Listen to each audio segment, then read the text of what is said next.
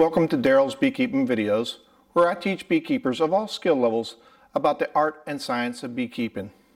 I'm a master beekeeper, and my articles have been published many times in magazines such as American Bee Journal, Bee Culture, Beekeeping Your First 3 Years, and the Bee Buzz.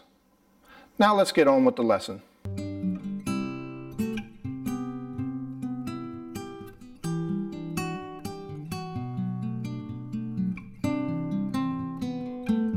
Show it to you. So all it is 2x4s. These are treated 2x4s simply because they come in contact with the ground, and I do have an area that has termites. So again, there's treated 2x4s, and I've got diagonal braces on the sides.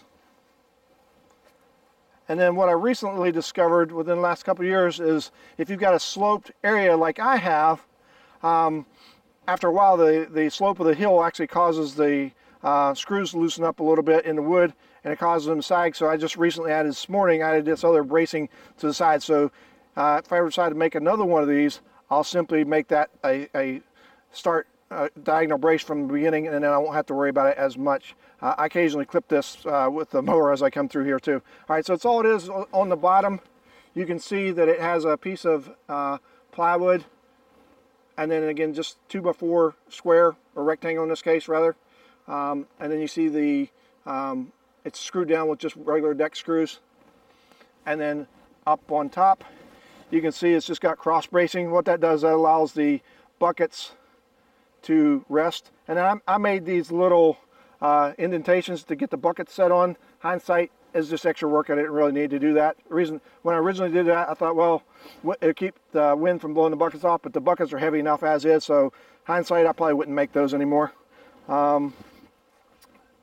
And you can kind of see how it is, and then I'll take her around all the way around, and then I'll go underneath just to show you what the bees are doing underneath, if it'll go. And I'll probably edit this and cut some of this out, but you can see the bees are getting at the bucket from underneath some of those holes I drilled.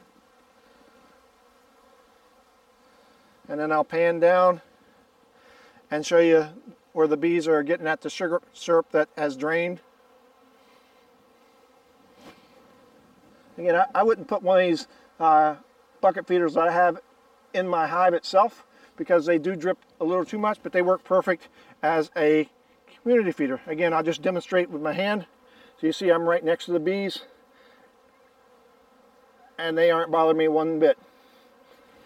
All right, so that's it for the video. So thanks for watching.